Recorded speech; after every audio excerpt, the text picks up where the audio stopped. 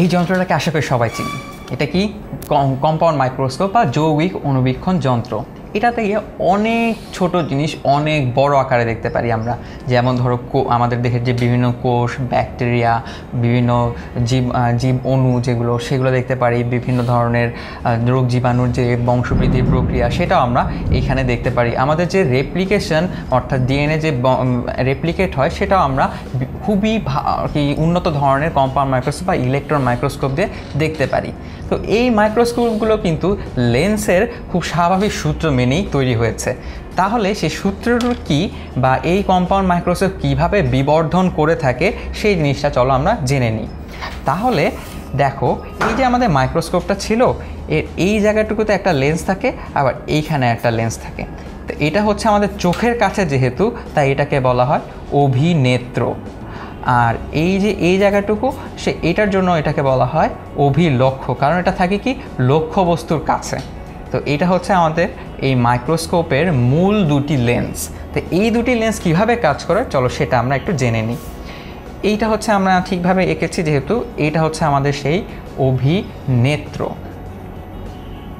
আর এটা হচ্ছে আমাদের অভিলক্ষ্য। তাহলে দেখো, এই যে ছোট্ট লেন্সটা, এই ছোট্ট লেন্সের সামনে আমরা ছোট্ট একটা বস্তু রেখেছি, যেটা হলো XY। তাহলে দেখো, এটা যেহেতু ফোকাস দূরত্বের বাইরে, তাহলে এই জিনিসটা কোথায় আসবে? একদম ফোকাস দূরত্বের বাইরে। যেহেতু আমরা এই প্রক্রিয়াটা জানি যে, তাহলে এই পাশে একটা বিবর্ধিত বিম্ব তৈরি হবে, সেটা আবার উল্টো হবে এবং বাস্তব, কারণ লক্ষ্যবস্তুর দিকে, ইমেজটা এই দিকে। তাহলে এইটা হচ্ছে এই যে অবস্থান, এটুকুকে আমরা বলতে পারি UO, অর্থাৎ অবজেক্টের অবস্থান। আর এইটুকুকে আমরা বলতে পারি VO, অর্থাৎ এই যে এখানে যে Y' পর্যন্ত আলোক কেন্দ্র থেকে এইটুকু দূরত্ব আমরা বলতে পারি V0। এখন একটা জিনিস লক্ষ্য করো, এই লেন্সটাকে এমনভাবে রাখা হয়, অর্থাৎ অভিনেত্রকে এমনভাবে রাখবো যেন এই যে অবজেক্টের যে ইমেজটা তৈরি হলো, সেটা এই অভিনেত্রের ফোকাস দূরত্বের ভিতরে থাকে। কেন? কারণ দেখো, এই যে ইমেজটা যে তৈরি হলো, যে বিম্বটা তৈরি হলো, এই লেন্সের ক্ষেত্রে কিন্তু এটাই তার আবার লক্ষ্যবস্তু হয়ে গিয়েছে। অর্থাৎ এটার ইমেজ, এটার লক্ষ্যবস্তু। তাহলে এটা যদি ফোকাস দূরত্বের ভিতরে থাকে, কি হবে বলো? অবশ্যই এই একই সাইডে আরেকটা ইমেজ তৈরি হবে, সেটা এটার থেকে অনেক বড় হবে, যেটা আমরা স্পষ্টভাবে দেখতে পারবো, এবং এটা সোজা হবে এই ইমেজটার সাপেক্ষে। তাহলে দেখো, আমাদের ছিল XY, শেষ পর্যন্ত সব বিবর্ধন শেষে আমরা পেলাম X2 আর Y2। অর্থাৎ আমরা যদি লিখি বিবর্ধন, টোটাল বিবর্ধন হচ্ছে X2 divide by Y2, X2 Y2 divide by XY। তাহলে আমরা এইখানে একটু ভিন্নভাবে লেখার চেষ্টা করি। এইভাবে উভয় সাইডকে X1 আর Y1 দিয়ে গুণ আর ভাগ করলাম। তাহলে কী লাভ হলো দেখো, এই যে X2 বা এই রাশিটা যদি আমরা দেখি, তাহলে সেটা কি হচ্ছে? এটা হচ্ছে আমাদের ইমেজ, আর এটা হচ্ছে লক্ষ্যবস্তু। তাহলে এটা হচ্ছে অভিনেত্রের জন্য বিবর্ধন, যেটাকে আমরা লিখতে পারি ME। আর এইখানে দেখো, এটা হচ্ছে X1 Y1, এটা হচ্ছে এর ইমেজ এই অভিলক্ষের সাপেক্ষে, আর XY হচ্ছে এটার লক্ষ্যবস্তু। তাহলে এটাকে আমরা লিখতে পারি, এই বিবর্ধনটাকে MO। তাহলে আমরা যদি ME আর MOর মানটা বের করতে পারি, তাহলে আমরা বলতে পারবো টোটাল বিবর্ধনটা আসলে কতটুকু হয়, অর্থাৎ টোটাল ম্যাগনিফিকেশনটা কতটুকু। তো এটা কীভাবে বের করা যায় চলো সেটা শুরু করি। প্রথমে M0টা বের করার চেষ্টা করি। M0 সহ আমরা দেখেছি যে বিম্বের দূরত্ব ডিভাইড বাই লক্ষ্যবস্তুর দূরত্ব।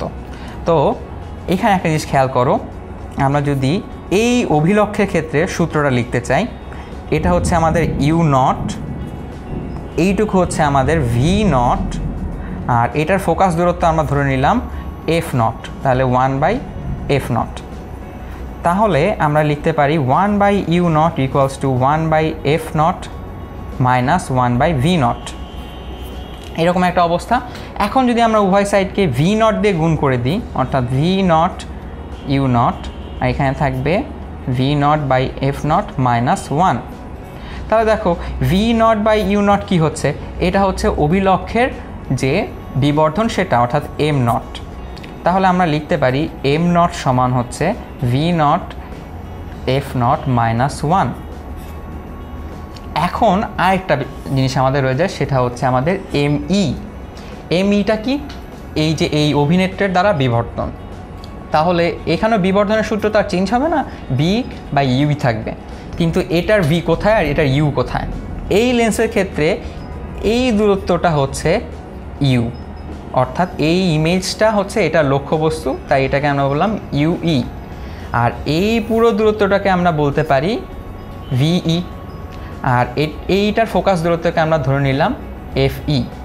তাহলে বলো এই সমীকরণ, এখন আমরা যদি এই সূত্রটা এখানে প্রয়োগ করি, 1/e ইউই ডিভাইড বাই 1/ভিইর জায়গায় কিন্তু এখন একটা সমস্যা হয়ে গেছে। দেখো এটা যেহেতু একটি অবাস্তব বিম্ব, তাহলে আমরা এটা লিখব -vi ইকুয়ালস টু 1/fe। এটা পজিটিভ হবে কারণ যেহেতু দুটোই উত্তল লেন্স। তাহলে আমরা এই সমীকরণটাকে একটু সাজিয়ে লিখতে পারি এভাবে। এখন উভয় সাইডকে ভি দ্বারা গুণ করে দিই, তাহলে আমাদের সূত্র হচ্ছে এইরকম, অর্থাৎ এমইর মানটা হচ্ছে এটা। এখন দেখো আমরা এম নট আর এমই দুটোর মানই পেয়ে গেলাম। তাহলে এই সমীকরণটা আমাদের দাঁড়াবে V naught by F not minus 1 into ভিই divide by FE plus 1। এই এমওর মান হচ্ছে এটা আর এমইর মান হচ্ছে এটা। তাহলে এই দুটো গুণ করলে আমরা বিবর্ধনটা পেয়ে যাচ্ছি। এখন একটা প্রশ্ন থেকে যায়, এই যন্ত্রের দৈর্ঘ্য কত? এই দুটো লেন্সের মাঝখানে দূরত্বই হচ্ছে এই যন্ত্রের দূরত্ব, এই যন্ত্রের দৈর্ঘ্য। তাহলে দেখো এই লেন্স থেকে এই লেন্সের দূরত্ব কতটুকু? এই V naught are you not যোগ করলে এই দুটো লেন্সের মধ্যকার দূরত্ব চলে আসে। তাহলে যন্ত্রের দৈর্ঘ্য আমরা লিখতে পারি এল equals to V naught plus UE. V নটটা কি? ভি নটটা হচ্ছে অভিলক্ষের ইমেজের অবস্থান, আর ইউই হচ্ছে অভিনেত্রের লক্ষ্যবস্তুর দূরত্ব। তাহলে এই দুটো যোগ করলে আমরা এই যন্ত্রের দৈর্ঘ্যটাও পেয়ে যাব। তাহলে এইভাবে একটা কম্পাউন্ড মাইক্রোস্কোপ বিবর্ধনে সহযোগিতা করে থাকে। তার সূত্রটা হচ্ছে এটা আর যন্ত্রের দৈর্ঘ্য হচ্ছে এটা।